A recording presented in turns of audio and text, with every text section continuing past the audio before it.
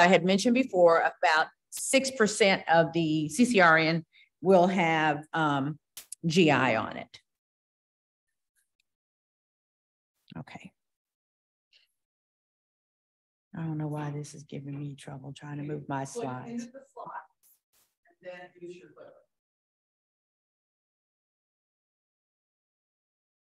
Okay. Okay, so we were talking about acute abdominal trauma, which can be caused from maybe possibly a gunshot wound, blunt trauma, motor vehicle crash, any type of trauma to the abdomen.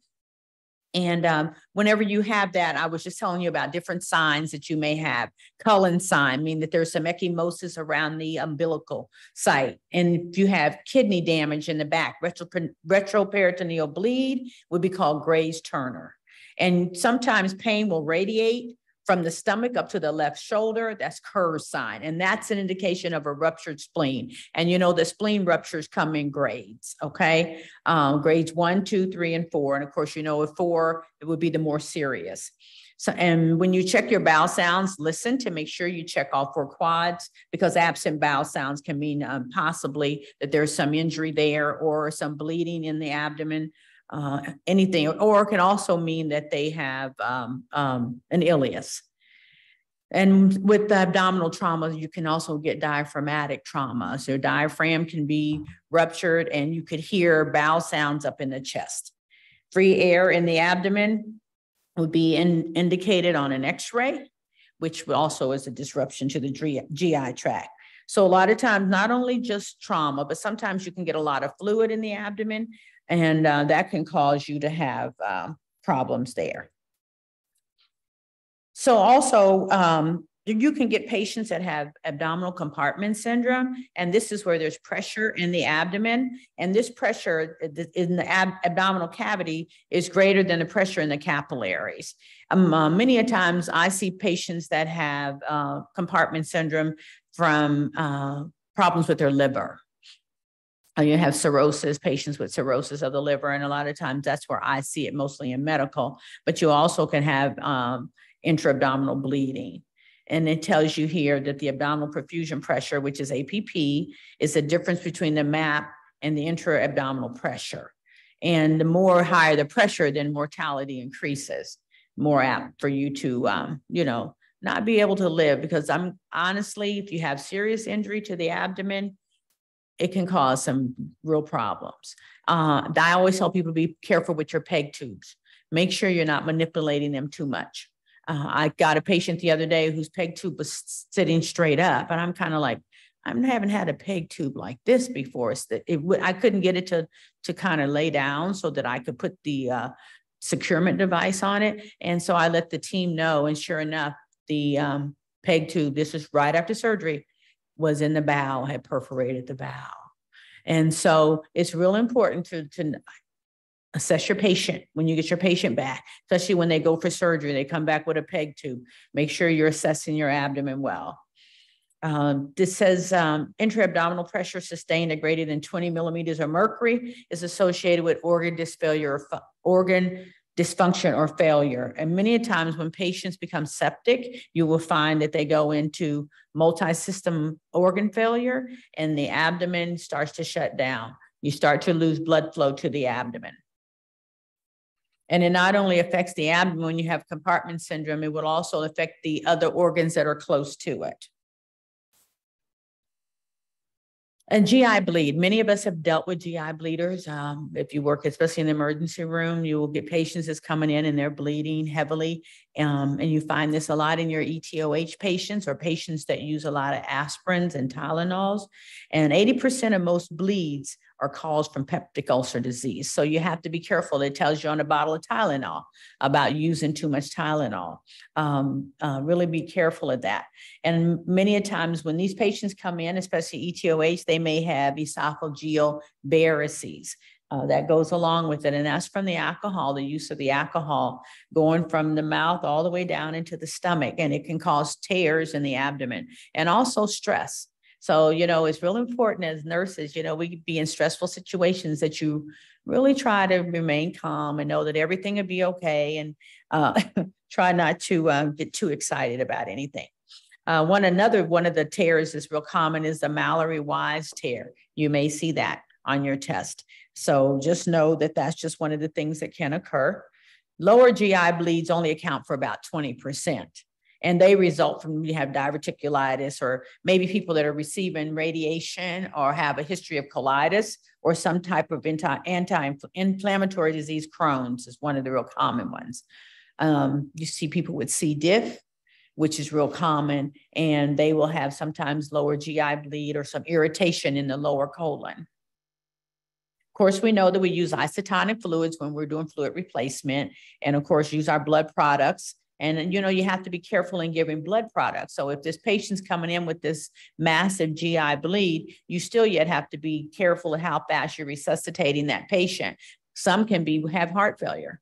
And that's real common here. And I know that when you work at Grady, you find a lot of patients, because by patient population, they have heart failure. You have to be really careful in resuscitating these patients. You really do. Even though they need the blood, we know they need the blood, you still yet have to know, are we giving them too much fluid? Are we over fluidizing them? Okay. And so I know that Ms. Barbara, she'll talk to you all about stroke volume variance and the need for fluids, but we have to be careful with our GI bleeds. And so we know that we would give packed red blood cells, FFPs, and platelets if needed. And then sometimes your ammonia level is high, and we know that we give lactulose, and nurses hate to see that order when you have to give lactulose, but we really do need to make sure that we clear that bowel and get that patient's acid base back to normal. Bowel obstructions are real common. Patients have paralytic ileuses. And those occur, like I say, in, the anatomy of the bowel, in the small and the large bowel. Peritonitis is real common for some people that, especially your ETOH, and that's just a real common thing that you find. Abdominal surgeries, patients that have diverticulitis, and sometimes cancer. And so what you do is you really treat the problem for what it is, and pain control, real important for pain control. People with abdominal problems, a lot of times they may not be able to take anything PO. So you got to make sure you coordinate with the physician that you have IV pain medication and keeping the patient's pain under control. And they may present with real sharp episodic pain and projectile vomiting. A lot of times we know that when we see that, when you learn that in school, one of the first things that you learn is to monitor people that have this projectile vomiting, because we know that there has to be some type of obstruction somewhere. And you'll have high-pitched bowel sounds, and they'll tell you that their bowel habits have changed. They may not be having bowel movements as often as they normally would.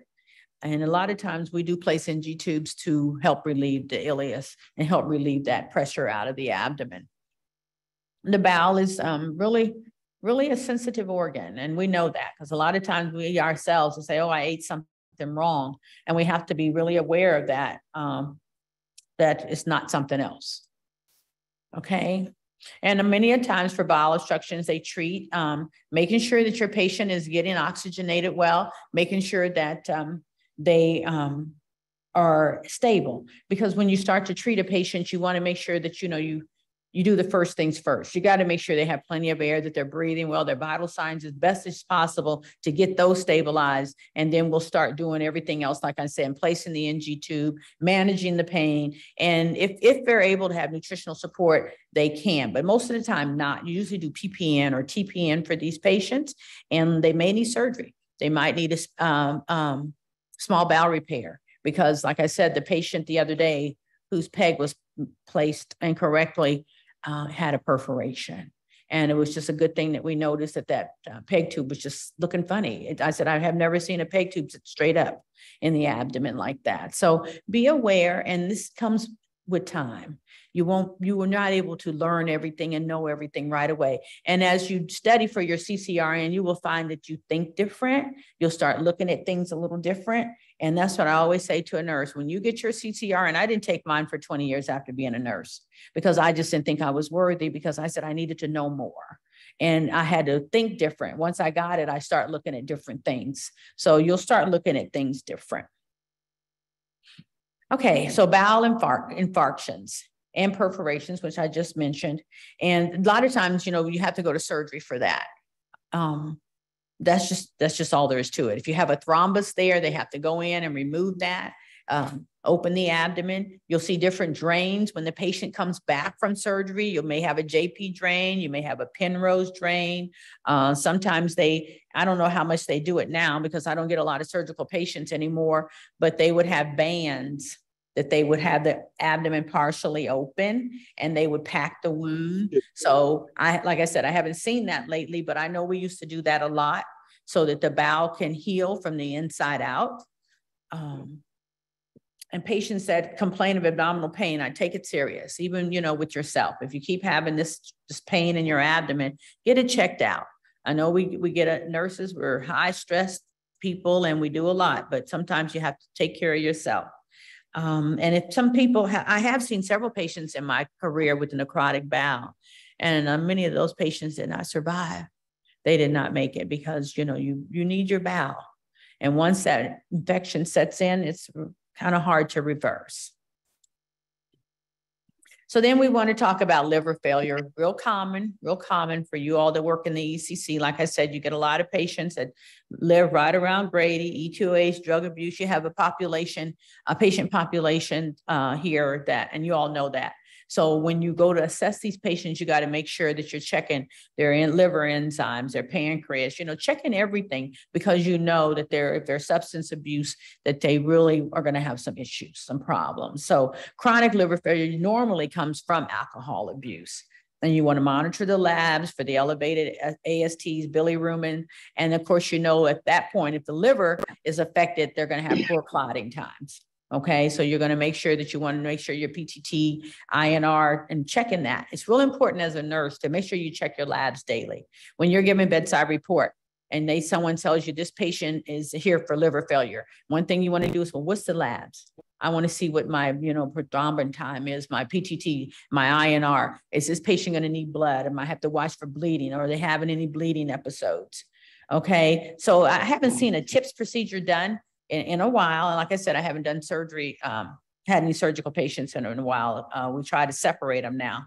So a lot of times they do this procedure to relieve varices. And like I said, many a times when you have ETOH abuse, you'll see that they'll have esophageal varices, and sometimes they band those. Okay, they can go in and they can put bands on those to stop the bleeding, and they kind of work their way down. Okay, so you'll have patients with encephalopathy, hepatic encephalopathy, which you'll find that patient to be confused. And you'll watch as time goes on. So the patient may come in and they don't seem to be too bad.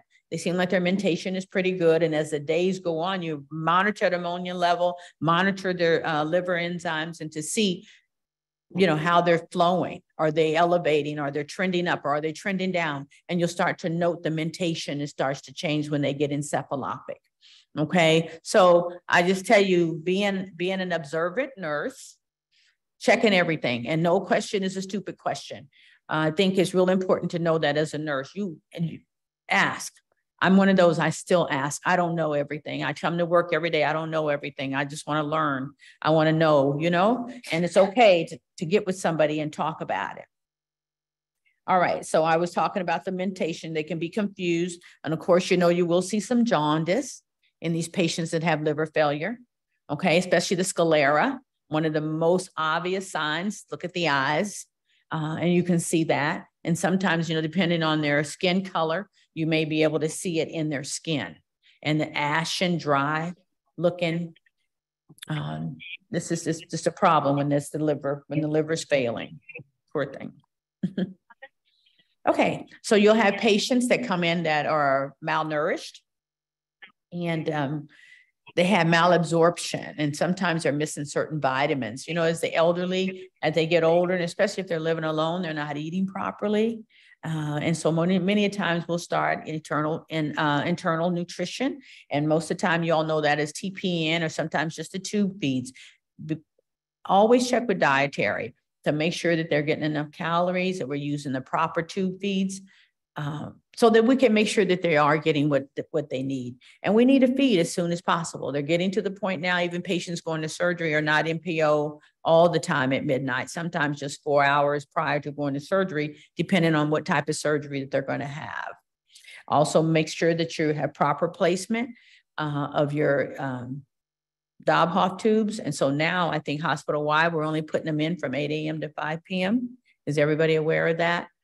Okay, so I know for us in the ICU, that's what we're doing. And I believe that's hospital-wide because those weighted Dobhoffs can cause perforations, okay? And especially in the lungs. So just check with your leaders to see if you all are practicing that, but I think that you are, because any emergency after 5, you know, we're limited on radiologists and so forth. And that's okay, because you want to make sure that your patient is safe and that you're safe, and you don't want them to be bleeding or have a lung perforation while you're trying to get a read on your placement.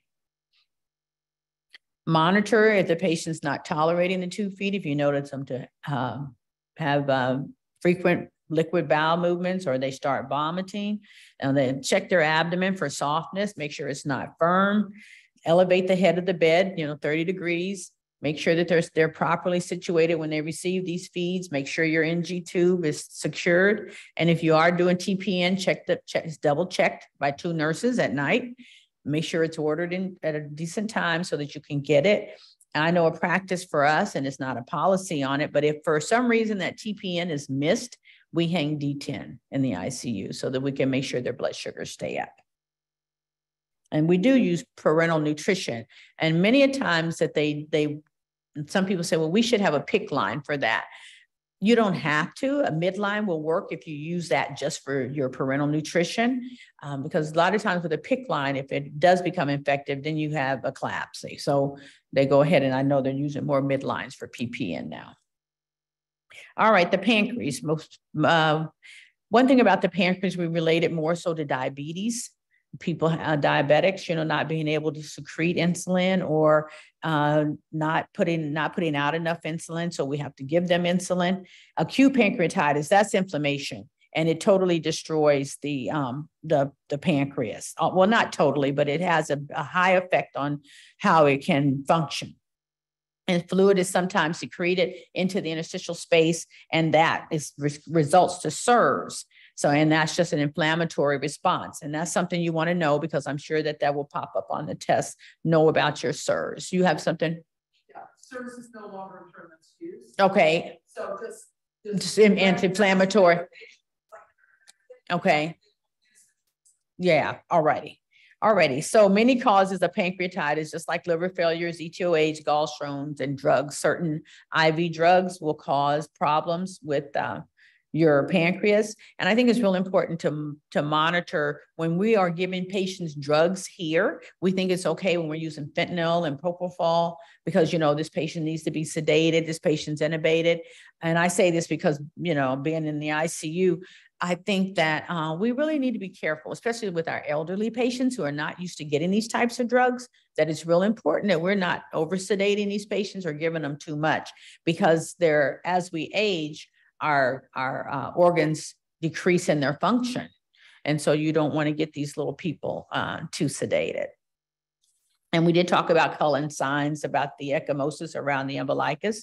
Many times for pancreatitis, you're going to get fluids, calcium and vitamin K. Mag replacements, you're going to make sure that all their electrolytes are in place, and control the pain. Pain control is real important, okay? Splenectomy. I have seen multiple people come in from motor vehicle crashes and had to have their spleen removed, or either it's ruptured, and that's where the pain will radiate from the abdomen to the left shoulder, and that's the Kerr sign. And sometimes you will have a diaphragmatic irritation or injury, and that's referred pain. And rupture can occur from trauma. We've talked about that already. So just know, how did this occur? Was it from an accident? Was it from blunt trauma? Or was it a gunshot wound? Just be aware of how the spleen was ruptured, and it is graded as to the injury, the type of injury, how serious the injury is. All right, that's basically all I have. And then, like I said, it's only 6% on the CCRN. So I think that once you kind of know those signs, that you'll be good. You'll be good. I'm glad I could help, Barb. Thank you so much. Thank you so much. Thank you. And you're welcome. You're welcome. Right, okay. Completely different. Yeah. And that would be kidney failure. Thank you so much. Sorry for the mix up, but we have a little issues because of using all this different system. Pardon me? Oh, that's good. All right. So Rach, I might need a little help. Just, I think I've got it now with the Grady thing, but I want to just be sure. So guys, I'm just going to move over to my slides, which I have to actually open from my email. So we're just going to check to make sure that I've got this capability. And I actually don't think it has anything to do with age. I think it has to do with the fact that I don't use PC. I use my Mac. Okay, so up here. Yep, okay, good. And go to Outlook. Just going to open up my slides, my friends. You've got the handout. So I want to reiterate a couple of things that that Dr. said, and really, really important for us to appreciate. There will be a question about Cullen's or Gray-Turner. So you need to know that typically when the question is about Cullen's or Gray-Turner, they're actually asking you about pancreatitis. And that is almost always the question on GI, is about those signs and symptoms. Okay. All right, my friends. So there we go. Fantastic.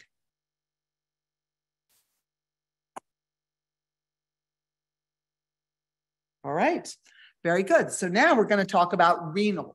And the very most important thing to think about when we're talking about kidney failure, and especially as it relates to your clinical practice, but also as it relates to your CCRN exam, is to really appreciate the things you know about the kidney, that it filters the blood, regulates your electrolytes, particularly sodium and potassium. And those are major regulations of the kidney. So someone else will need to take care of the door now that I'm down here. Also, a very significant control over blood pressure. And the control over blood pressure is mediated through what's known as the renin-angiotensin-aldosterone system. So just like we talk about RAS for sedation, we also talk about RAS, renin-angiotensin-aldosterone system, when we're talking about the kidney hormone, which is actually about A, blood pressure control, and B, salt and water reabsorption. Angiotensin is about blood pressure control. Aldosterone is about salt and water reabsorption. We're going to talk a little more about that. But one of the most important things to remember about the kidney is responsible for the excretion of the metabolic acid hydrogen. So you must have functional kidneys to excrete metabolic acid, and that is a major component of kidney function. The metabolic acid is hydrogen. Hydrogen and potassium exchange equally. When you have kidney failure, when you have good kidneys, you'll excrete hydrogen in metabolic acidosis and retain potassium. So patients with metabolic acidosis typically will have a little bit higher potassium because the kidney is trying to regulate the acid. Excretes the acid, hydrogen, retains the potassium. But when you have kidney failure, you don't excrete hydrogen and you don't excrete potassium. So one thing I want to make sure you know in your clinical practice and you understand on the exam, if you have hyperkalemia, always look to the possibility of acidosis, metabolic acidosis. Now remember, the metabolic acid is hydrogen. When hydrogen goes up, bicarb or base, or they'll offer both on your question, but in your practice, you're going to look at the base. Base goes down. When hydrogen, metabolic acid goes up, base goes down. Bicarb goes down. So base and bicarb down, hydrogen is up. If I'm evaluating somebody's kidney function and I say, oh, potassium is up, I'm immediately going to look at their bicarb and their base. And my expectation in renal failure, high potassium, high metabolic acid, which I don't look at, but I evaluate that high metabolic acid by looking at the base and bicarb. So base and bicarb down, potassium up. Okay, I'm going to remember this. Now I'm going to look at your creatinine and your BUN and your urine output. That's what's going to help me evaluate the kidney. Remember, the kidney is responsible for the excretion of metabolic acid. Other things the kidney does, and we're much more worried about this when we talk about chronic renal failure, is the kidney releases the hormone erythropoietin. Erythropoietin stimulates the manufacturing of red blood cells. So our expectation in chronic renal failure states is chronic renal failure patients are typically anemic. So they have a low hemoglobin. Now, chronic renal failure patients will generally receive an EpiGen injection. And the EpiGen injection actually mimics the hormone that the kidney is no longer producing because you have chronic kidney disease or end-stage renal disease. And we're going to replace that with EpiGen. We don't do that acutely. But if I admit a patient who has acute kidney injury on top of chronic kidney disease, what that means is they are hypoperfused. So they have acute kidney injury on top of chronic kidney disease. You need to be acutely aware that those patients are typically on EpiGen outside the hospital. You need to be sure that they're getting it in the hospital. Because remember what the role of the red blood cell is? To carry oxygen. So I've got a hypoperfused patient who's anemic, who has heart failure and renal failure. They're going to die if you're not paying attention. Good? Feel good about what I've said? All right, very good. The other thing is that the kidney helps to regulate and convert corticosteroids, and that promotes the making of glucose from non-glucose products. That's called gluconeogenesis. So the kidney participates with the adrenal gland in activating your corticosteroid. Really important to remember with acute kidney injury, with chronic kidney injury, and if you have kidney and liver failure, your patient will be hypoglycemic because they are not able to make glucose effectively available. So it's not unusual to see a person who is being dialyzed, had a high blood glucose, and now they're hypoglycemic. Because as you dialyze them, you're removing the excess glucose, but they can't make any more glucose available. So very, very important for us to remember that. The other aspect of the kidney is to actually convert vitamin D to its active form, that's calcitrol, and that's what actually promotes calcium absorption in the bone.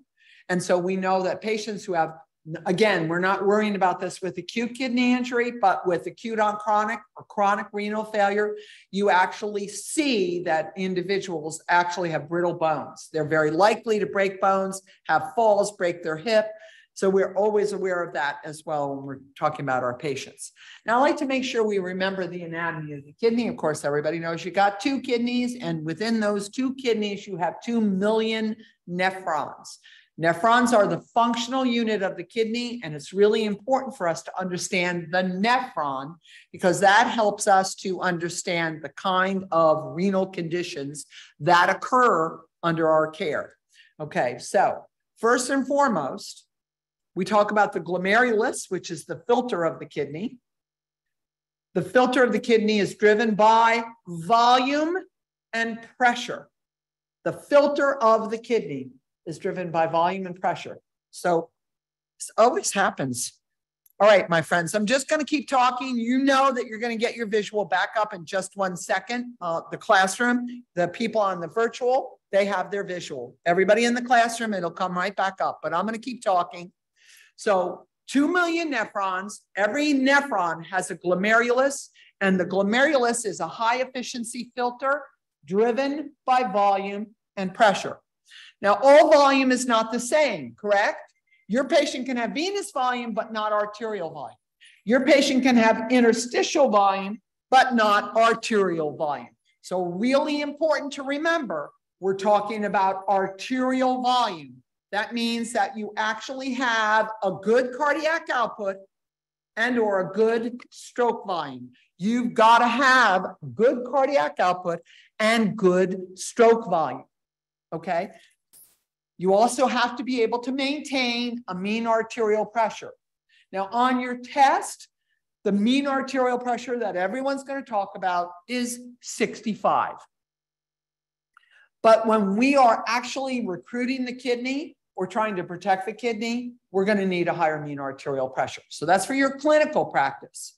Okay, for your clinical practice, it's going to be really, really, really important. So it's shutting down again. I don't know why. It's kind of crazy. That's okay. You can see this right here. The screen's not down. The system's shutting off again. I'm going to let it go to sleep and come back up. Give me a second. Okay, because it was saying that it was shutting down. I can touch it again to begin now. You want me to go ahead? All right, very good. Thank you. So guys, just kind of look at your bifurcated visual there. It's not really that explanatory. Remember, the glomerulus, the filter of the kidney, is driven by volume and pressure. The tubules of the kidney are actually driven primarily by oxygenated blood flow. Okay, so glomerulus is affected when your volume is poor, when your pressure is poor, and we're talking about arterial volume, arterial pressure, you're going to affect your glomerulus. But if you don't have adequate blood flow to the glomerulus, that's also going to affect the oxygenation of the tubes.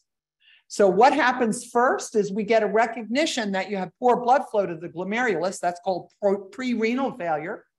And you will eventually infarct your tubules. Okay.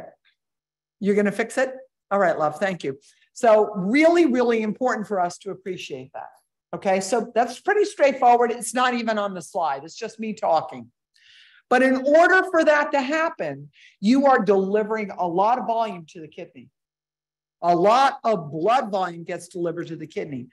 25% of your cardiac output, which is stroke volume times heart rate, 25% of your cardiac output is processed in the kidney. 25%. So that's every minute you are processing 25%. That's usually about 1,200 mLs of volume.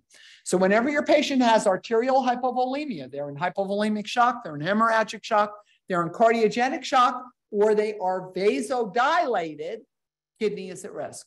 That means every day in critical care, your kidney is at risk. And it's a really important concept for us to appreciate. Okay, so I'm going to divide the kidney further into two parts, the cortex and the medulla. The cortex is primarily where your glomerulus resides. And the exiting tubule from the glomerulus, that's called the proximal tubule, and the distal tubule far from the glomerulus, that all resides in the cortex. Remember, cortex is primarily driven by blood volume and blood pressure. In the middle of the kidney, this is where we find what's known as the renal pyramids. This is where the loop of Henle is, and the loop of Henle is profoundly oxygen dependent. Most of the diuretics that we use affect the loop of Henle. Okay, so things like Lasix and metolazine, all Bumex affect the loop of Henle. Because at the loop of Henle, what happens is you block all of your electrolyte reabsorption into the blood. And then that means that those electrolytes, particularly sodium, is going to pull fluid with it. And when you give a diuretic, you're going to waste electrolytes and you're going to waste volume. And that's the goal of diuretic therapy, particularly when we talk about loop diuretics. Okay, there are other diuretics that we might use at the proximal tubule, at the distal tubule, but in general, our diuretics are affecting the loop of Henle, which is profoundly oxygen dependent. So having said that, you could say, oh, maybe that's why my attending physician or my nephrologist early on in acute kidney injury order Lasix. They may not be actually expecting necessarily that you're going to get a lot of urine output. What they're trying to do is protect the loop of Henle from ischemia, because when you give a loop diuretic, you decrease the oxygen consumption of the kidney. So that actually then improves overall kidney function. Okay, friends. All right. So now we just take a quick look at that nephron, and we're looking at the glomerulus. The glomerulus is where all your blood enters under pressure, the volume of your arterial blood, into that network of capillaries. It's a very high efficiency filter. So blood enters and it pushes across that high efficiency filter, which is the capillary membrane. And whatever is pushed out of the blood is captured in the bowl of the Bowman's capsule, which is what you see here. The Bowman's capsule collects everything that was pushed out of the blood. So it's really important to remember blood enters dirty, dilute, electrolyte rich, and oxygenated when your blood enters here. Push, push, push, push, push. You push out the dirt. That's the metabolic waste, the majority of it.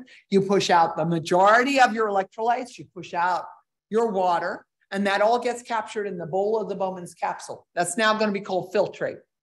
And at the bottom of the bowl, there's a hose. And where that hose goes, no one knows. No, we actually do know. The hose, which is the proximal tubule, goes down into the middle of the kidney. Now, the hose is carrying what's been filtered, but I need a lot of that back. I need my electrolytes back. I need some water back. So my capillaries actually entwine with the tubules, and the blood reabsorbs. We call that tubular reabsorption. The blood reabsorbs that which it needs, electrolytes and water. And the final perfection of the blood, which is excretion of other products that we don't want, is known as tubular secretion. When we say tubular reabsorption, we talk about what is coming back into the blood. And when we talk about tubular secretion, we're talking about what the blood is passing into the tubule. Okay, so tubular reabsorption, tubular secretion are about the blood filtrate interface in the middle of the kidney. And because we're going to reabsorb electrolytes against current, meaning the sodium in the blood is 70, the sodium in the filtrate is 70, we're going to reabsorb sodium against the current because there's equality. I have to use oxygen. That's why that's an oxygen-dependent surface. Okay, so really, really important for us to appreciate that. All right. So this gives rise to the visual of the peritubular capillaries. That's what's going to reabsorb. So now we're just going to remind ourselves, because these may be some terms that are used on your exam, and it's really important for us to remember, is the blood vessel that enters into the glomerulus, that enters from the aorta side. That's called the afferent arteriole. Okay, that afferent arteriole is a bigger vessel to allow a lot of blood volume to come into the filter. And the blood that exits from the glomerulus is called the efferent. Very lovely. Afferent, aortic side, efferent, exit. On either side, that blood is oxygenated because I haven't used any oxygen in my filter. I'm just pushing by hydrostatic pressure. I'm just pushing by diffusion, which is the way solutes move. Really important.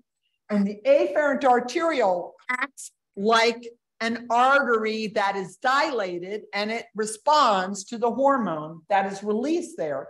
That hormone, which starts off as renin, ultimately converted to angiotensin, promotes vasoconstriction, most particularly on the afferent side.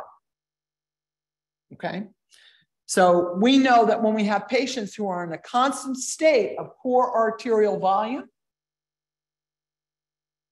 so their arterial volume is poor, but if it's because they have heart failure, which means they've got volume, but it's in the wrong place, they're going to release renin, which converts to angiotensin and stimulates aldosterone, which means they will vasoconstrict, they will absorb more salt and water, and that will make their heart failure worse.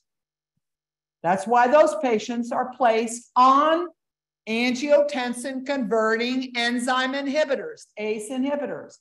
ACE inhibitors actually block that kidney response at that renin-angiotensin axis, or actually blocks the conversion of angiotensin 1 to angiotensin 2. That occurs in the lungs. So I want to make sure you appreciate you have poor arterial volume, but high venous volume and high interstitial volume, you've got heart failure. When you have heart failure, your kidney in its normal response is going to make your heart failure worse.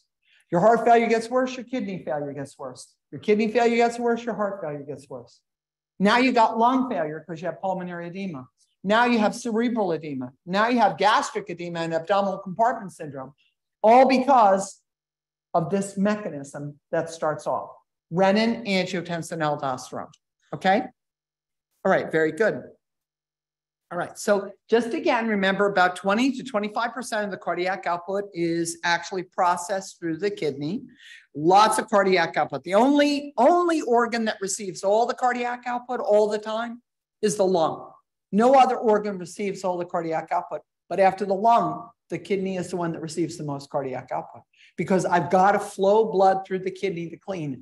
I got to clean those waste products, BUN, creatinine, insulin, glucose.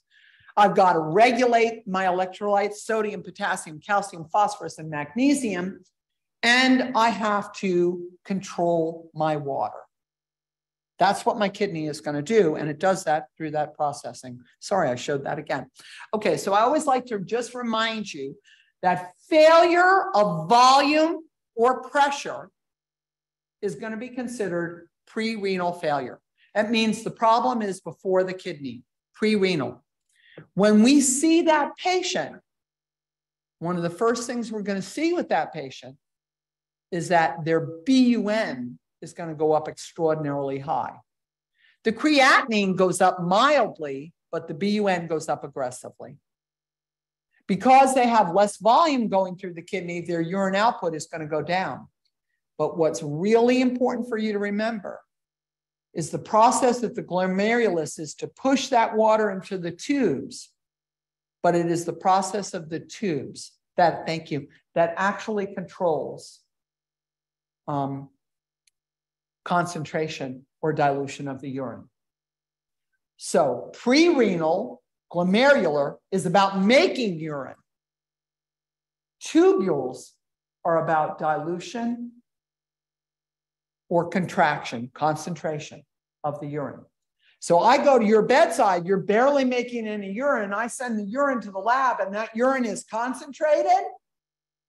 That tells me you still have tubular function. It's the amount of urine that tells me about the glomerulus. It's the concentration or dilution that tells me about your tubules. And that's really important because when you look at kidney function, kidney failure, you want to be able to appreciate that. So again, glomerulus depends on volume and pressure, and it's filtration, filtration, filtration. Pre-renal failure, hypovolemia, hemorrhage, vasodilation, cardiac shock, failure of volume and pressure, pre-renal first, and then you infarct your tubules. Pre-renal failure, and then acute tubular necrosis because you've infarcted your tubules. So what I want you to remember, when we're looking at pre-renal failure, that is renal angina. Okay, patient comes into the emergency room, 10 out of 10 chest pain, troponins high, ST segment elevation on the EKG. What are they going to do? They're going to go to the cath lab. Patient comes to your unit with indications of pre-renal failure. BUN is up, urine output's down, it's concentrated, deregulation of their ions. What do? Most of the time, you're barely even collecting the urine output to tell every hour an accurate urine output. And then that patient progresses into acute tubular necrosis, and now they've infarcted their kidney. So from a clinical practice standpoint, one of the most important things you do is evaluate the urine output every hour and look at it over an 8-hour, 12-hour, 24-hour period of time. And when urine output starts to decrease, remember, that's a canary that's telling you you are actually putting your kidney at risk. Once your kidney is at risk, your heart's going to be at risk. If you didn't come in with heart failure, you're going to end up with heart failure. And this is something we can actually affect pretty significantly if we are really watching our patients and really trying to be aware of what's going on for those patients. Okay, great. All right, remember, when blood flow or blood pressure is low to the kidney, the first thing that happens, and there's always a question about this, is there's a little receptor, primarily in the afferent arteriole. That receptor is called the JG apparatus, JGA, juxtaglomerular apparatus, next to the glomerulus, JGA, and that's what releases renin. Renin travels in the blood to the liver, where it is processed and turned into angiotensin 1. That blood then travels to the lung, where it's processed, and it becomes angiotensin 2. Without angiotensin, you will have a lot of trouble controlling your blood pressure. So that's very important. Which one? JG apparatus, the juxtaglomerular, and it's always referred to as JGA. And on an exam, they'll spell it out and they'll also give you JGA.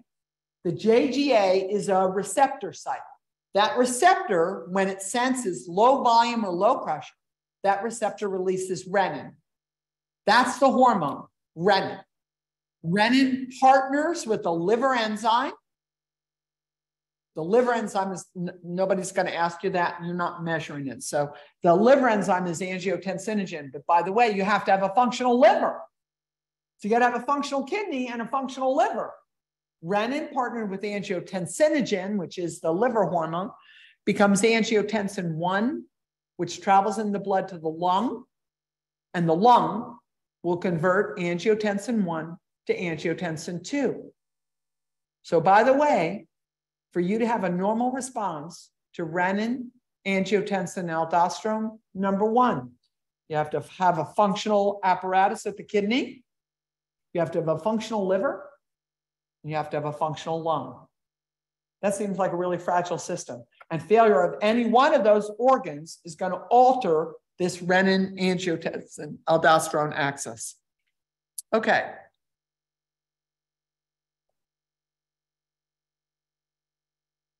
Okay, so that's that JG apparatus that's referred to in your handout. And that JG apparatus primarily resides in the afferent arteriole, and it's what helps to control the volume and pressure processing that's occurring in the kidney. Okay, so this is just a little schema to remind us here that when you actually have low blood volume and low blood pressure and/or you're going to have a stimulation from the kidney to release renin, which converts ultimately into angiotensin 2. Angiotensin 2, our natural hormone, angiotensin 2, is the most profound vasoconstrictor known to man. So an immediate response to that, angiotensin 2, is to vasoconstrict, which means the arteries and a little bit the veins, but mostly the arteries are going to vasoconstrict. That's going to drive up their systemic vascular resistance and their arterial pressure. That will increase the blood pressure. Not going to increase the blood volume. It's going to increase the blood pressure, which hopefully will restore a pressure gradient that forces filtering at the glomerulus. Okay. But the other thing that happens is that that release of renin stimulates aldosterone, and aldosterone is going to increase sodium and water retention. That's going to increase your blood volume and your cardiac output. So at the same time, the renin, angiotensin, aldosterone release vasoconstricts the arteries, increases your blood volume. That should increase your cardiac output, and you have restoration of volume and pressure. But the essential ingredient here is that the heart has to be able to accept that volume and move it. So if you're already in heart failure, that's going to make you much worse. Remember, if you're in heart failure, a lot of that volume stays in the heart. The atria stretches, the atria releases a hormone that you measure. That hormone is BNP, beta natriuretic peptide hormone. So when we are looking at heart failure, we always look at a BNP. BNP should always be less than 100. Anything greater than 200 indicates heart failure. And when we're talking about this process, what you will frequently see is I'm releasing that hormone now from the atria of my heart because I've had kidney failure and I'm not excreting volume, but I've got a lot of volume on board. So my patient releases that beta natriuretic peptide hormone. Okay. Some other things that happen in the adrenal gland, of course, is on top of the renal organ, and the adrenal gland is what releases aldosterone. The brain is also going to release the hormone antidiuretic, also known as vasopressin. So you basically have three primary hormones that are released in order to control volume and pressure in the kidney: ADH, aldosterone, and renin, which ultimately converts to angiotensin 2. The heart itself is going to try to promote diuresis, and the heart will promote diuresis by releasing beta natriuretic peptide hormone. Okay. So first step in urine formation, pre-renal dependent, is the filter, and that's glomerular. Failure of volume and pressure to the kidney causes pre-renal dysfunction. In the tubules, we reabsorb from the filtrate that which we want. We secrete from the blood that which we don't. It's very straightforward. I found myself that when I was in nursing school, and I was already really a physiologist, I always found it rather difficult to appreciate what tubular reabsorption and tubular secretion meant, but what it actually means. Tubular reabsorption from the filtrate back into the blood. Tubular secretion from the blood into the filtrate. So my blood is secreting that which it doesn't want. My blood is reabsorbing that which is what I want. Because you process your total blood volume, you have to reabsorb that. You can't release all your blood volume through your kidney, because then you'll be dead. You'll be in hypovolemic shock and you'll be dead. 98% of what's been filtered in terms of water, 98% of that is reabsorbed. That's how you maintain your water balancing. Okay. Now, really, really, really important to remember that reabsorption, which means my blood takes back that which it needs from the filtrate, is incredibly more important than secretion. Secretion is kind of a minor perfecting of the blood, but if I cannot reabsorb from my tubules, I'm going to have a deregulation of my ions, my electrolytes, and my water. Okay? All right. So we just take a quick look at that. I don't really think they're ever going to ask these questions anymore. They used to ask, okay, in the proximal tubule, the one closest to the glomerulus, this is where you actually reabsorb the majority of water and the majority of sodium, okay, in the proximal tubule.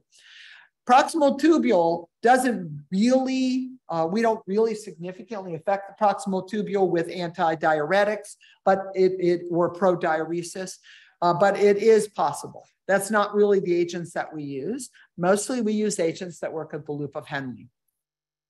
In the loop of Henle, 20% of your sodium, your chloride, your potassium are reabsorbed, and your other ions. So all ions at the loop of Henle, all ions, sodium, potassium, magnesium, phosphorus, and calcium, are reabsorbed into the blood from the filtrate with the power of oxygen. Okay, now on the right-hand side of your slide, I'm showing you what's called countercurrent mechanism. Don't worry about that. Just know the term countercurrent means that I've got to use oxygen because I'm moving ions against a current. Current means equality across both sides. If I need to reabsorb more potassium or more sodium, I'm going to take it from the filtrate and put it back into my blood. Okay, that's really important. Okay, the distal tubule is the final place where you're perfecting your patient's blood flow, or you're perfecting your patient's blood content. And primarily what happens in the distal tubule is the regulation of bicarbonate and secretion of potassium. Okay. So I want to go back here. I'm going to review this one more time. When I use a loop diuretic, and the primary one would be Lasix, metolazine, Bumex, loop diuretics. When I'm using loop diuretics, I'm going to block the reabsorption of sodium, which also means I'm blocking the reabsorption of all my other electrolytes and the reabsorption of water. So when I give you a loop diuretic, you're going to waste more salt, more potassium, more other electrolytes in small process, and more water. That's what a loop diuretic does. Okay? When we talk about a distal tubule diuretic, all diuretics work by wasting sodium.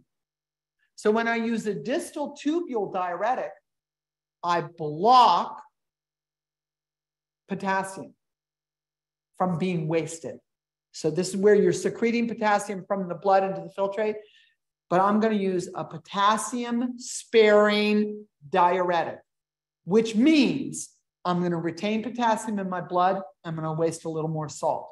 And when I waste a little more sodium, here in the distal tubule, it's going to be sodium and water, not all the other electrolytes. Okay, so What that tells you, your purpose on an exam is you're giving a loop diuretic, you're going to anticipate.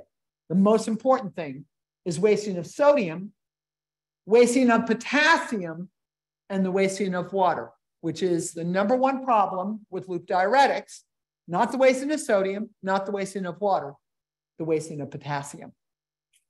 Because now my patient's potassium level has dropped.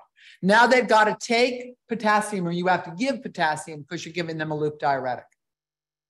So frequently, we're going to marry the loop diuretic with the potassium sparing diuretic. Loop diuretic works at the loop. That's going to be Lasix. That's going to be the most common one.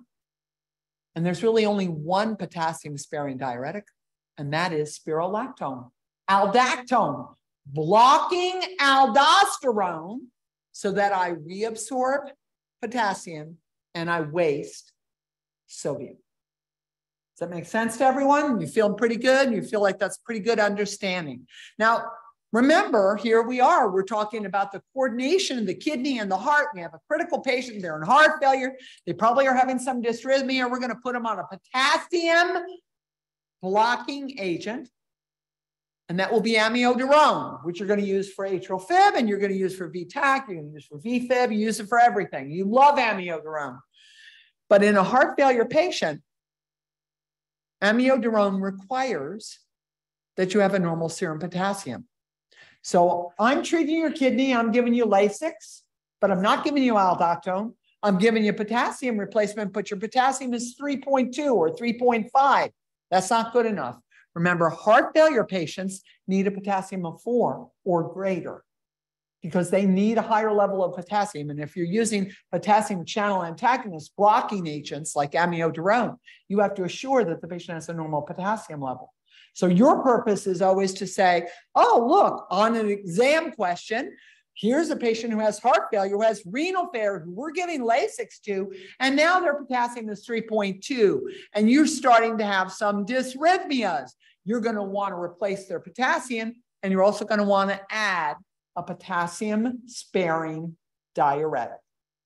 Now, they're not going to say, what are you going to order as a nurse? But the question is going to be, what should you be anticipating? When you're using Lasix, should you anticipate that your patient's potassium is going to drop? Yes or no? Yes. And in order to improve the outcome for that patient, which they are probably not going to ask you, but what I'm asking you to do is be aware of the outcome of your patient. You need to replace potassium and you need to advocate for a potassium sparing diuretic. Cool? Everybody good? All right, my friends.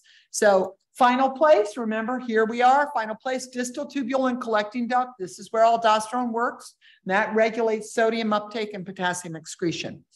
Now, just from an endocrine perspective, not a kidney perspective, sort of from a kidney perspective. What you always expect is that potassium and sodium, when it's renal failure, potassium and sodium should go in opposite directions. So sodium will typically be down because it's dilute in the water, and potassium will typically be up. Potassium up, sodium down. That's what we expect in renal failure. Kidney's not excreting potassium, kidney's not excreting sodium, but the kidney is also not excreting water. So sodium is measured in relationship to water. If I don't have renal failure and sodium and potassium are working in opposite directions and I don't have renal failure, that typically tells me I have adrenal insufficiency. So we're going to talk about endocrinology, but I want you just to understand the relationship of sodium and potassium here. Your kidney is designed to keep your blood perfect. When you have kidney failure, your blood becomes imperfect. And imperfection is measured by the presence of metabolic waste and the deregulation of your electrolytes and water. Right? Okay, excellent. Very good. All right. So acute kidney failure means the loss of renal function, and that can occur over hours or days. Best way for us to measure, the best way to measure is on your chemistry when you get glomerular filtration rate. Now remember, looking at the BUN and the creatinine helped me to spearhead where the problem is in the kidney. If BUN is up greatly and creatinine is up minorly, that's a pre-renal failure. If BUN and creatinine are both up, but they're up in equal proportion, that's going to be an acute tubular necrosis. Okay? But the best way for you to evaluate kidney function is to pay attention to GFR on your chemistry panel. Every time you do a chemistry, you get a GFR. GFR normally is about 120. All patients, in order to preserve their kidney, should have a GFR greater than 80. So Rachel took care of Mr. Smith on day 1. His GFR was 105. He has expressive or exacerbated heart failure. And she's gone for 2 days, she comes back, and now Mr. Smith's GFR is 70. Should you be worried? And you're going to be worried regardless of what the creatinine is, because what that is telling you is that their filtering rate is going down. GFR stands for glomerular filtration rate. So 80 to 120. Now, I'm not sure where the AACN is going to be on this, but historically, we have talked about we accept that persons of African American descent actually will traditionally have a lower GFR, but that's because the test weighting was geared towards Caucasians. It wasn't really that they had a lower GFR. We have to remember that GFR is in relationship to muscle mass and body mass. So when we're looking at percent of muscle, that changes our GFR. So in today's world, what I just want you to remember, anybody with a GFR of less than 80 is at risk. Anybody with a GFR of less than 50 is in failure. Anybody, okay? All right, so we don't really say renal failure so much anymore. We talk about acute kidney injury, we talk about acute kidney failure. Renal has kind of been thrown out, it really is about kidney. And there's a particular criteria that we use that you can always look up. That criteria is from the Acute Kidney Injury Network. It's known as the Rifle criteria. Anybody who's heard me talk about the kidney or come to a CRT class, you know I always say put in Rifle on your search engine. Rifle, R-I-F-L-E, for kidney. And that basically says when your GFR is dropped, or your creatinine has gone up and your urine output's gone down, it stages the levels of kidney dysfunction. Now, they're not going to ask you to stage your patients. We just want to make sure you know that 50% increase in the admitting creatinine, 50% increase indicates that you have a patient who's at risk. And the higher the increase, the worse the patient is. So just 50% increase tells you you're at risk. If you have 100%, 200%, 300%, or your creatinine is greater than 4, you're in kidney failure. So that helps you to understand that. So no one's going to ask you to stage the criteria because you can look it up. You don't need to memorize it. The other component of that is GFR. As GFR decreases, your creatinine is also going to increase. As GFR decreases and creatinine increases, you're in kidney failure. So you know that GFR should be greater than 80, and you know that we shouldn't have an increase of more than 30% or so of your baseline creatinine. Okay, that's combined with urine output. Now, what you will need to know is that urine output is a weight-based measure. And we look at urine every hour because that gives us a sign, but you and I are not making urine every hour. Patients are not going to make the same amount of urine every hour, even though we're capturing it. So we always look at urine output on the hourly basis, and then we look at it over time with an average, which means you had 30 cc's 1 hour, you had 100 cc's the next, you had 10 cc's the following, you had 150 the next. You're going to add 8 hours together, divide by 8, so that you're getting an average of urine per hour. So you're going to collect urine every hour. That's what you need for your I&O and to really understand what's happening to the patient. But when you're actually promoting to your colleagues that you have a patient with kidney dysfunction, it's not based on that 1 hour. It's based on 8 hours or 12 hours or 24 hours. And what you're looking at is the average urine output per hour. So that's why I collect it for 8, divide by 8. That tells me the average urine output per hour. And then I'm going to divide that by your weight. Adults, and no one's going to ask you to calculate this, but that's how it's going to be presented to you. Adults, should have a urine output of greater than 0.5 mLs per kg per hour. And it should never be greater unless you've done some aggressive resuscitation or they have diabetes insipidus. Should never be greater than 1.5 mLs per kg per hour. So the range is 0.5 mLs per kg per hour to 1.5 mLs per kg per hour. Anything under than that, you're at risk. Anything over that, you're either overhydrated and you still have good kidney, or you have a hormone dysfunction, the most common one being diabetes insipidus. Okay, so really, really, really important. Now we have lots of symptomatology that's associated with acute kidney injury. Uremic symptoms come from a stimulation, particular comes from some encephalopathy, some from diaphragmatic tickling from the concentration of urea. And remember, when we look at our patient, our expectation is that they're going to have high potassium and low sodium.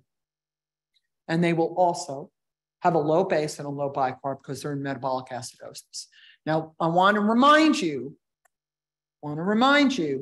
that your kidney exchanges hydrogen ion for potassium. So as long as my kidney is functional, that's going to happen. As my kidney becomes dysfunctional, we're not going to waste hydrogen, we're not going to waste potassium. So our patient's going to be acidotic and they're going to be hyperkalemic. And in the presence of metabolic acidosis, you lose responsiveness to catecholamines, which means your patient will become more and more and more hypotensive, and you will not be able to resuscitate them because they're not going to respond to epinephrine and norepinephrine, neosynephrine, dopamine for vasoconstriction. From my point of view, that's really up to you. When you're seeing that you've got a patient who has a pH of 7.20 and you've titrated up, you've tripled your norepinephrine or you've tripled your epinephrine, your patient's blood pressure is still low, you've got a very narrow window of opportunity because they are infarcting every single organ while that is happening. It's your responsibility to stop just titrating up and notifying your provider that the patient is catecholamine resistant, because there's a lot of other things we can do. Yesterday on our Tuesday topic, I talked about refractory hypotension. What should I do? Calcium chloride, bicarbonate, methylene blue, serum cortisol. These are all basic things and of course, vasopressin and maybe angiotensin. But there are lots of things we can do when patients are refractory to our vasopressors. And if the first thing we say is, are they acidotic? Doesn't matter if it's acidosis from kidney failure. If they are acidotic, they're going to lose responsiveness. As they lose responsiveness to their vessel, the pressure driving blood flow through the kidney is going to go down. Their kidney failure is going to get worse. So they started with a 50% increase in creatinine. They're on norepinephrine and epinephrine. They're acidotic minorly. And now that's getting worse and worse and worse. And you're just going up on norepinephrine and epinephrine like that's your only job. And your patient is infarcting their organs. So I'm not saying to you, you're not going to titrate up. I'm going to say you got to titrate up with knowledge and care. You can't just titrate up and think that's okay. All right, my friends. So when we talk about acute renal failure, that is also a symptom that is generated or measured by rapid reduction renal excretion, most particularly of the stable metabolic waste product. Okay, stable metabolic waste product is creatinine. So we don't really use blood urea nitrogen to tell us if you have kidney injury or kidney failure. We use blood urea nitrogen plus creatinine to try to position where your problem is. But creatinine itself and GFR are what's going to tell us about our patient's condition. So creatinine, remember, should never increase more than 50%. Creatinine is the steady state substance. The only time creatinine goes up in your blood is if you are lysing muscle. Okay, so typically when we talk about your patient is lysing his muscle, you're going to see byproducts of muscle lysis in the blood, and creatinine is going to go very high. Now, the patient's going to make a lot of urine trying to clear that creatinine because they have good kidney function. The problem is they're lysing muscles. Lysing muscle typically is the term that we use. There's two. The first one is patient was found down. He had a cardiac arrest. He was in a motor vehicle collision. He was pinned under a cement pillar, found down. All that pressure on the muscle promotes muscle lysis. The other term we use for that. So first of all, high creatinine without, in the early stage, high creatinine without renal failure. Second thing, found down. The third thing is rhabdomyolysis, which is the lysing of muscle. So when we lyse muscles, we're going to flood the serum with creatinine. And the kidney is going to process and try to push that creatinine out with a lot of urine output. So patients typically are going to have a very high urine output. The problem is that when you're lysing the muscle, you're releasing the muscle dye into the blood. The muscle dye is iron. Iron is toxic to your kidney. So those patients, typically, when you see them, you're replacing their fluid, you're maintaining their pre-renal function. The problem is the iron pigment in the lysis of their muscle, that iron pigment is renally destructive. So that affects your tubules, and that's known as nephrotoxic tubular necrosis. Okay, so I can have tubular necrosis because I've had prolonged ischemia. That's a pre-renal problem. I can have kidney failure because I have poisoned the tubules of the kidney. That's called nephrotoxic kidney failure. Okay, so really, really important when we're thinking about all these relationships. And we're going to just consider pre-renal, intrarenal, and post-renal kidney failure. Now, we're also going to remember, we're always going to look at urine output. Okay, so if your patient is less than 0.5 or greater than 1.5 per hour, and we're looking at that really not over 2 hours. If we see that over 8 hours, if we see that over 12 hours or 24 hours, that's going to be urgent. Now we're going to say, okay, and how much urine did you make in 24 hours? If you made less than 400 mLs of urine in 24 hours, that is an indication of failure of the kidney.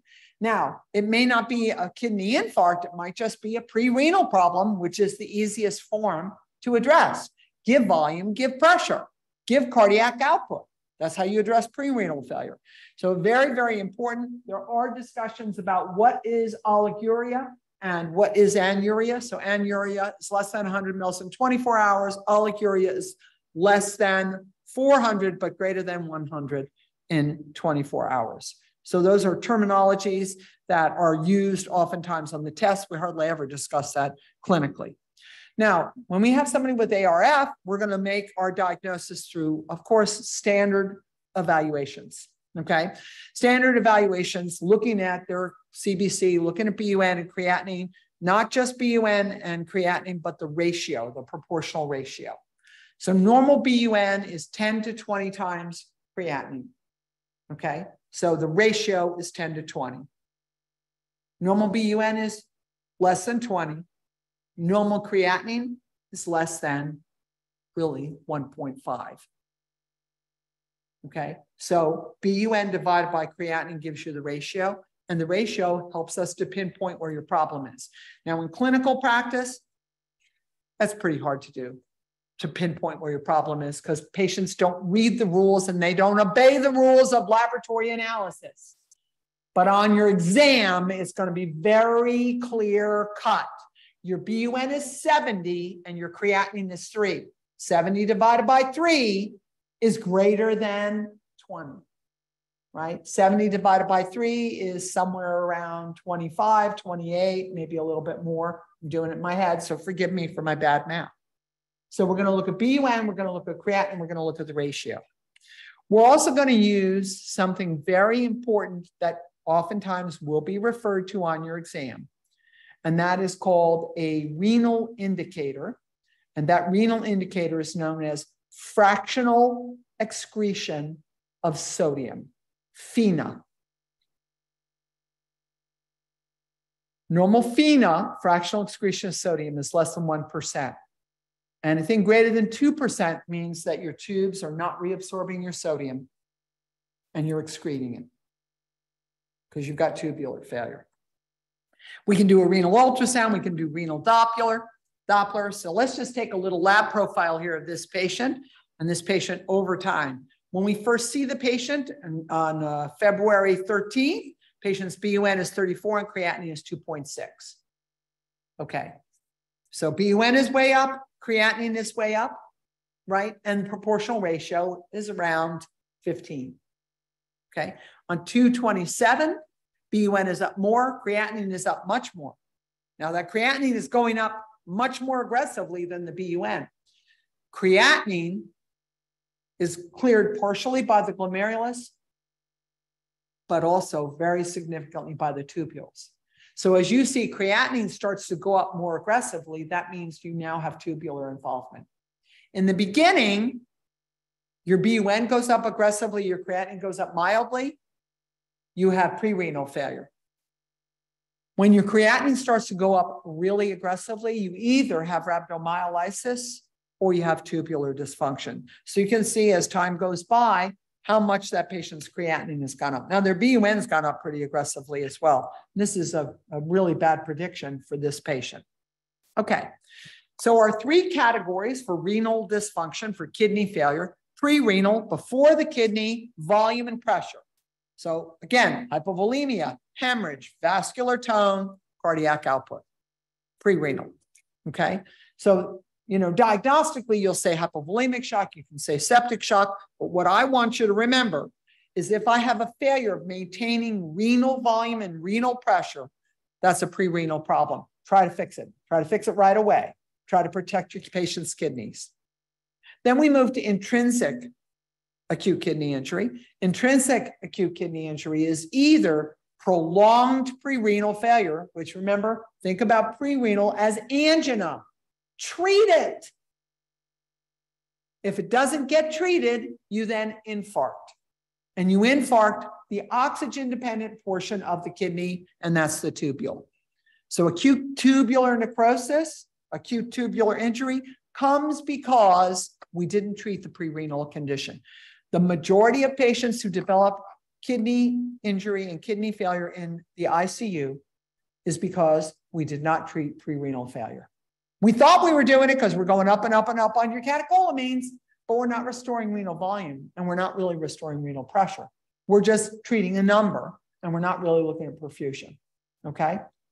The number one cause of acute kidney injury in a hospital, in an ICU, is untreated pre-renal failure. Now, other causes occur because of renal poisoning, or tubular poisoning, I should say. Poisoning of the very fragile barrier of the tubule. It's like a little hair-like projectile barrier. It's called a brush barrier. And that very fragile barrier in the tubules of the kidney is very prone to poisoning. So we know that one of the major poisonings is an increase in free iron. Free iron occurs when you have hemolysis. Free iron occurs when you break down skeletal muscle. We free iron. Iron is the pigment that makes blood red. Iron is the pigment that makes skeletal muscles red.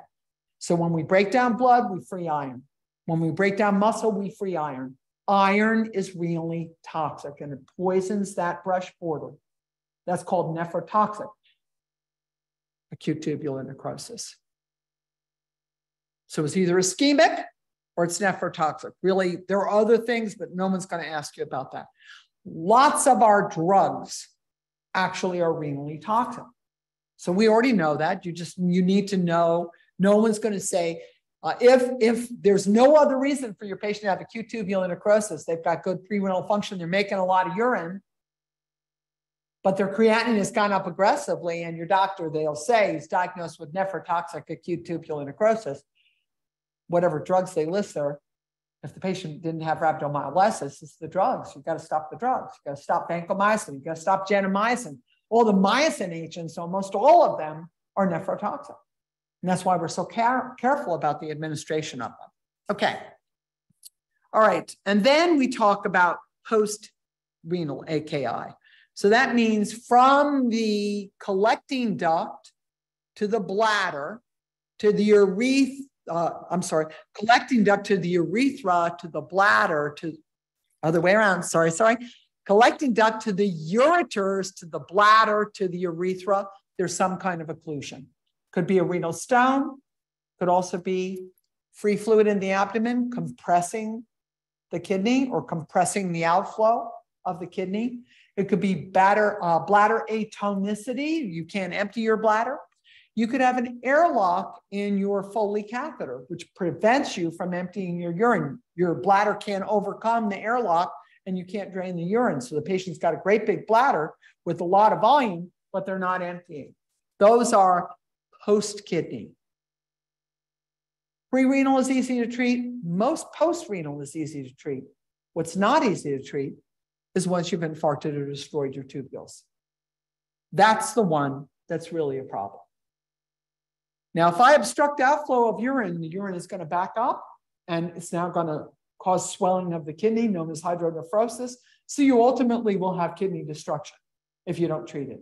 If you don't treat pre-renal failure, you're ultimately going to have internal kidney dysfunction. That's acute tubular necrosis. So I got to treat pre-renal, I got to treat post-renal, I got to try to protect you from tubular necrosis. That's the one that's really bad.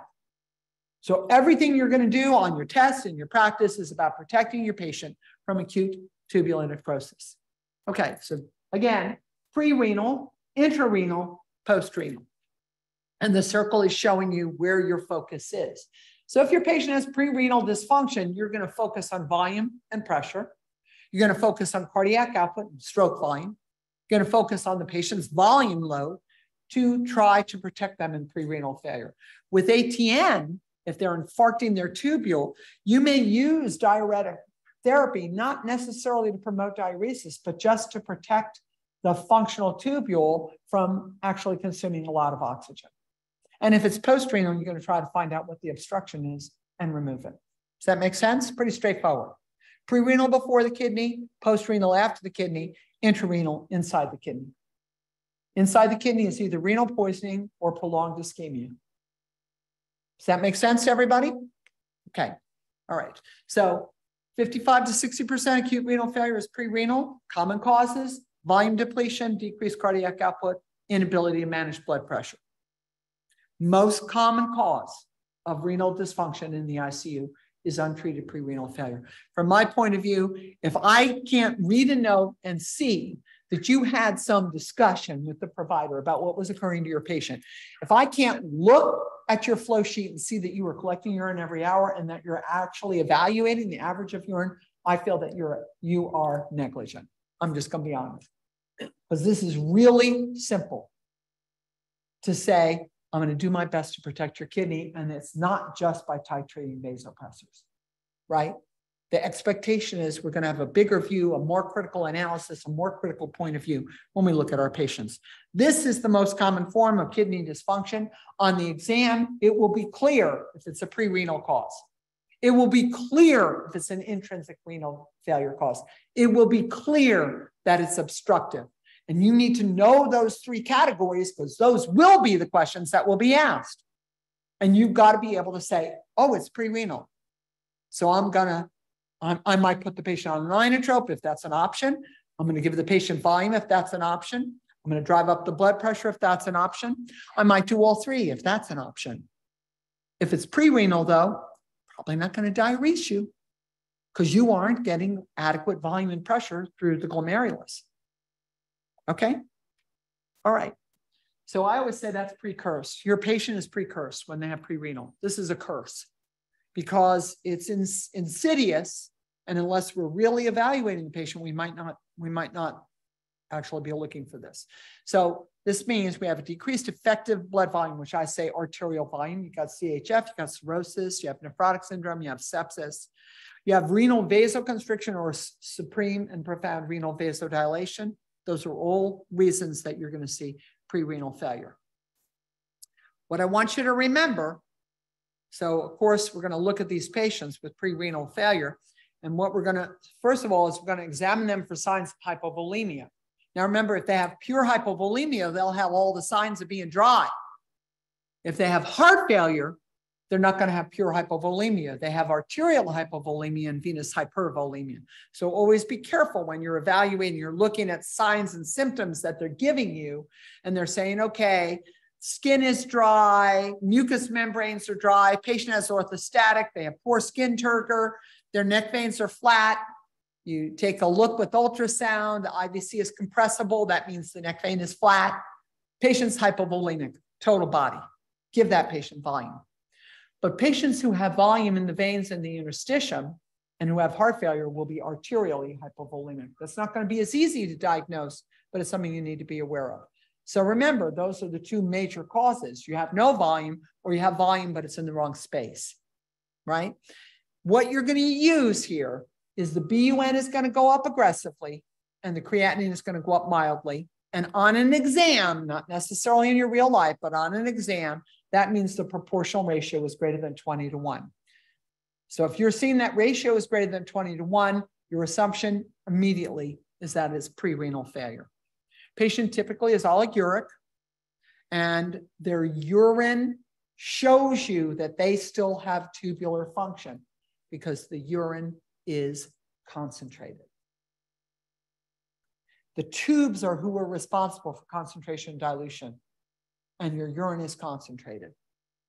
So whatever they're trickling, they're concentrating. But here's the most important thing. Urine sodium, less than 20, because the tubules aren't wasting it.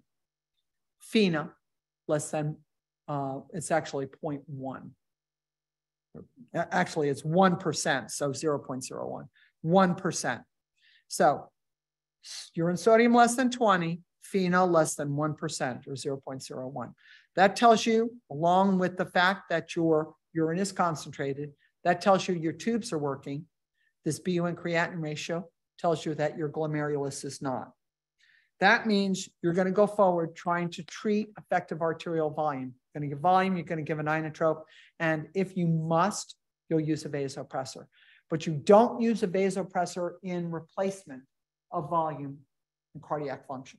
You have to give volume, you have to give cardiac function, and then you add in a vasopressor if necessary. Okay. All right, so that kind of goes over that again. BUN is up aggressively, creatinine is up mildly, the ratio is up, up, up. And remember, these are causes before the kidney causing renal dysfunction. Intrinsic acute renal failure, about 30 to 40% of cases. And the most common cause for that is prolonged prerenal dysfunction. So again, I'm challenging you to go back to your bedsides when you're taking care of patients who are on vasopressors. And I'm challenging you to try to appreciate and understand that in the pursuit of pressure, you may be actually complicating kidney dysfunction. I want you to actually evaluate prerenal failure. I want you to actually evaluate progression. So remember, it starts as renal angina, pre-renal, and ends up as renal infarct. I want to challenge you to watch that progression, to actually evaluate it, and to communicate about it.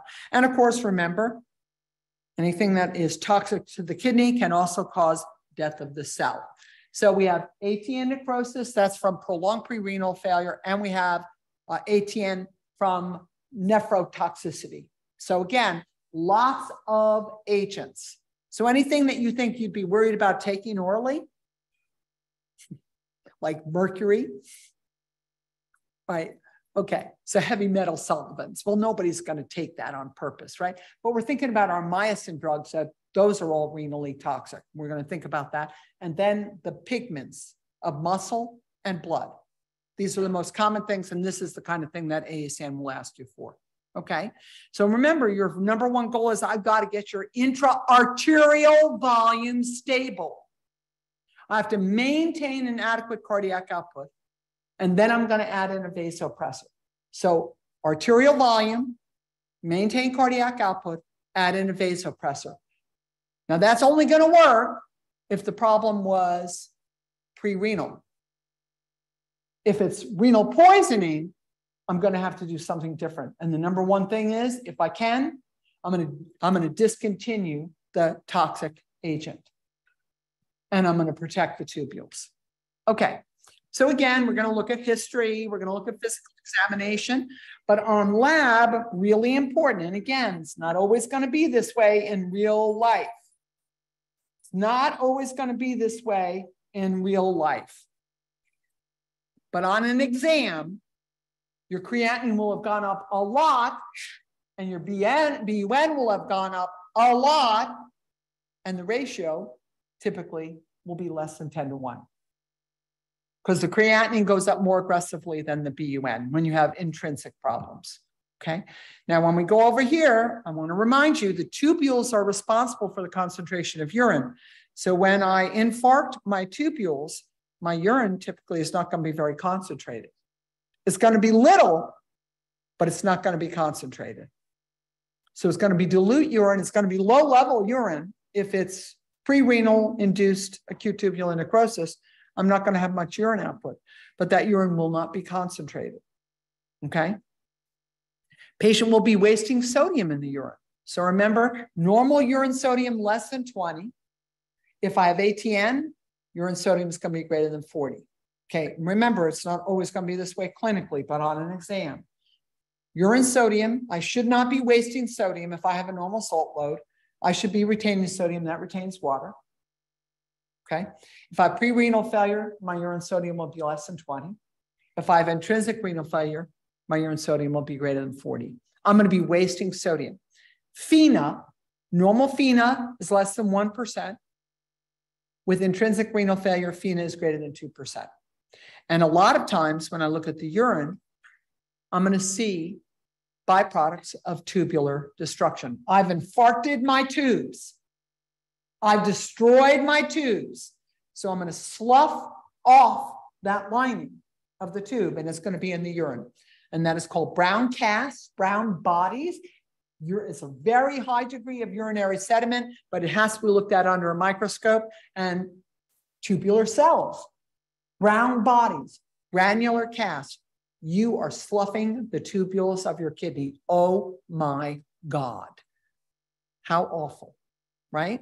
Okay, so if we just take a look, this is that brush border. This is where we actually reabsorb and secrete, right here at that border, okay? And so what you're actually seeing up at the very top, that normal epithelium with the brush border, and now we're having some injury. We're having injury because of hyperinflammation, we're having injury because of sustained poor volume and poor flow, or because of nephrotoxicity. And what you start to see is cellular death, and those cells are sloughing off, and they're going to appear in the urine. Okay, so that's why that's so important. It's why doing a full urinalysis is so important, that we're actually going to send urine for evaluation, and we're going to look at what they say.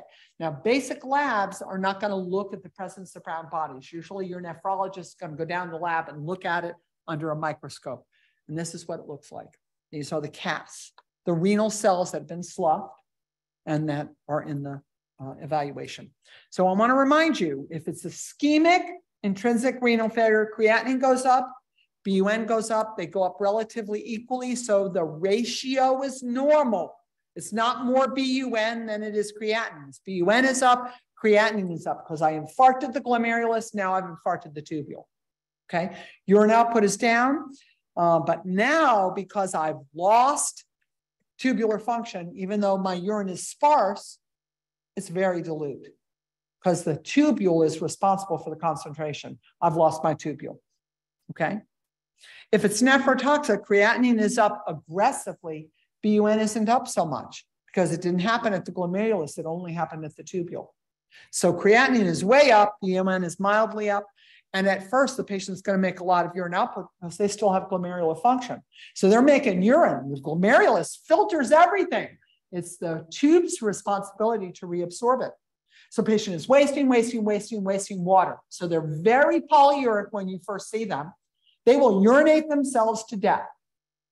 So our first worry with those are patients who have nephrotoxic renal failure, patients who have rhabdomyolysis. Our first concern is replace volume. We got to replace volume. And then we're going to try to protect the tubule. Typically, we protect the tubule with something that binds, like if it's lysis, hemolysis, or muscle lysis, we're going to give mannitol. We're going to give mannitol, and you're like, well, that's a diuretic. Patients already make a lot of urine. No, that's not why we're giving mannitol. Mannitol actually protects the brush border because mannitol binds the iron pigment. So we'll give mannitol because it binds the iron pigment and the reactive species. Bicarbonate, because bicarbonate will neutralize the filtrate. Acidotic filtrate will actually cause more renal destruction. So we give mannitol and we give bicarb and we give fluid. to protect our patient who has acute, profound nephrotoxic kidney injury. Okay, so just remember hemoglobin, myoglobin, iron pigment, poison, poison, poison, poison, poison. Why do you have hemoglobinuria? Transfusion reactions, you're on ECMO, you're on Impella, you're on balloon pump, or you've had a blood reaction, okay? Why do you lyse your muscles? You're found down. So we see that with crush injuries. We see that with a fall where someone is laid on the bathroom floor for 2 days. They've got compression injury and they're going to have rhabdomyolysis. So what we're going to do is hydrate the patient, alkalize the urine. We do that with bicarb. We're going to actually chelate the iron with mannitol. And at that point, we may also promote some wasting, and we might do that with Lasix. But the most important thing, volume, bicarb, mannitol. If you have evidence of hemolysis or muscle lysis. Post-renal failure, okay, very important, only 5% of kidney cases that we see in the ICU, and that's just an acute obstruction of the flow of urine. Okay, so again, it could be a renal stone, it could be abdominal compartment syndrome, it could be a twisted Foley catheter, it could be a kinked Foley catheter. You're obstructing outflow. Single most important thing is that when we take a scanner to you, we see that your bladder is distended. And as your bladder distends, you're going to have fluid back up into the functional kidney itself, and you're going to promote hydronephrosis. Lab predictions are not meaningful here. Lab predictions for pre-renal, fantastic. Lab predictions for ATN, fantastic on a test. For post-renal failure, there's no testing criteria other than you're looking at the bladder and you're looking at whether or not the patient has some hydronephrosis. Okay, so lots of things that we can do. BUN creatinine ratio is not really meaningful, probably doesn't have urinary sediment, but what we're actually seeing is volume in the bladder. So we all do bladder scans. That is the common practice today. If your bladder is distended and you are not making much urine, you have an obstructive renal failure. Now, don't assume this is innocuous. It is not, because when my bladder's distended, that volume is going to back up into the functional kidney and cause renal failure. Okay, so it's not a simple thing. So, of course, for this, always relieve obstruction. Always relieve obstruction. Relieve it by checking your Foley, by actually cathing the patient, removing the urine. Actually look at whether or not patients have abdominal compartment syndrome. At the very last class where I said I'm going to do the bits and bobs of things that you need to know a little more about, I think you probably need to know a little more about abdominal compartment syndrome, because it happens in a lot of your patients, and it's not just trauma. It's in patients who are overhydrated. It's a very common problem with volume resuscitation. So we should really take a look at it. We'll take a little bit deeper dive on just a 5-minute deeper dive. That'll be at the end. Okay.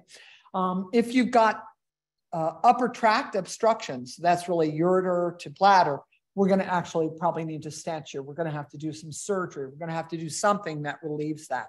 Okay, we might give you a nephrostomy tube, or we're going to do some stenting. We're going to do some intervention. Okay, so now I'm going to bring that together, okay? Pre-renal, renal ischemic, renal nephrotoxic. Pre-renal, BUN is up aggressively, creatinine is up mildly, the ratio is greater than 20:1. Okay, patient is not wasting sodium, so urine sodium is down, FeNA is down, urine output is down, down, down, down, down.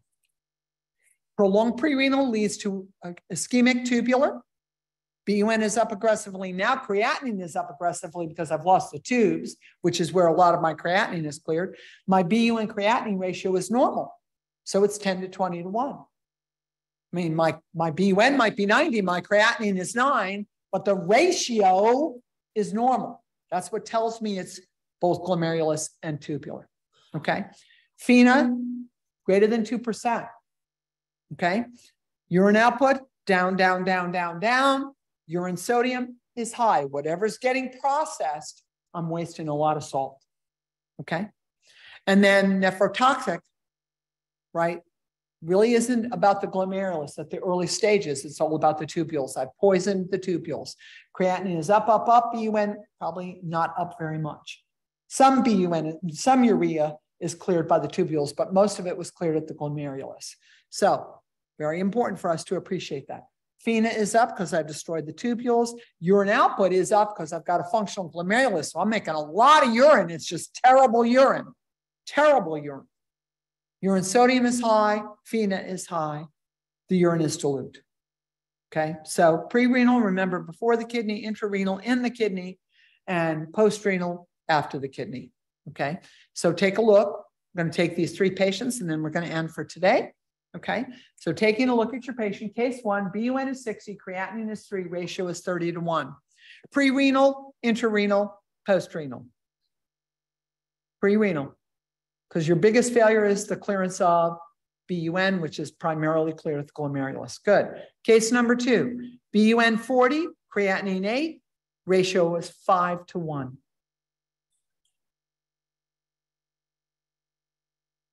Okay, remember your tubules are responsible for the clearance of creatinine. So if I've infarcted my tubule, but not my glomerulus, what I'm going to expect to see is creatinine is going to go up aggressively. This is nephrotoxic ATN. This is failure to get rid of creatinine, which is primarily cleared by the tubule. Post-renal, remember, post-renal, I'm not going to make those decisions based on this, because none of the tests are specific, but very good job. Okay, case number 3, BUN 100, creatinine is 10, ratio is 10-1. Is this both glomerular and tubular, or is it just one? Both, because I failed to clear BUN, I failed to clear creatinine, and I failed to clear them both equally. Neither one is getting cleared. So just remember, the majority of BUN is cleared at the glomerulus. The majority of creatinine is cleared at the tubes. If I have loss of the glomerulus and then loss of the tubule, both BUN and creatinine go up, and they're up really high. Nobody would disagree. This is indicating renal failure. But this means you had a prolonged pre-renal failure, and now you've infarcted the tubes. Okay, everybody good? Feeling pretty good? All right. So I'm going to end here. I have some other little case studies, but it's 2 minutes after 10. I want to be observant of your time, and I'm going to tell you thank you very much. When I see you the next time, when we do endocrinology, we'll do a little bit of review of kidney dysfunction. It's very, very important. What I'm going to encourage you, because we have very limited time here, although it probably doesn't feel that way to you. It feels like, oh my God, there's so much time invested here. We're not going to have much time for electrolytes, but I'm going to refer you to my YouTube channel, where I talk about potassium, sodium, calcium, phosphorus, and magnesium. That's free. And looking at that, all this electrolyte abnormality is really, really important. We don't really have much time for that in this course. So I want you to really look at that.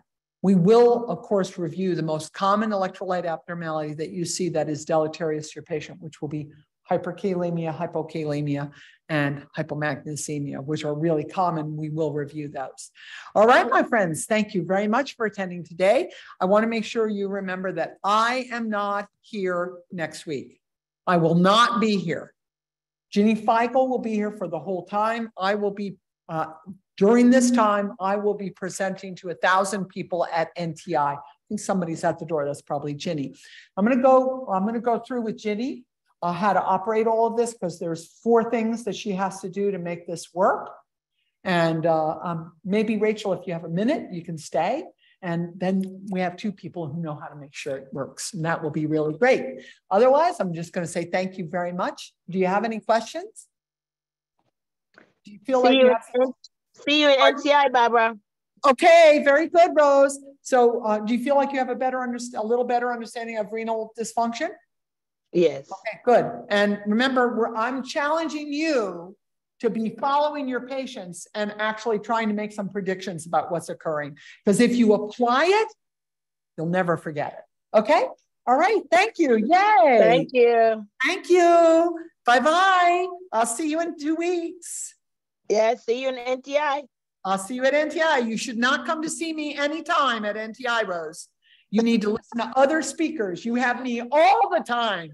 I know that you're a vague supporter of me. So we'll see each other and we'll hug each other, but you're going to go to other speakers. Okay, thank you. All right, honey. Bye. Bye. Hey, Jenny.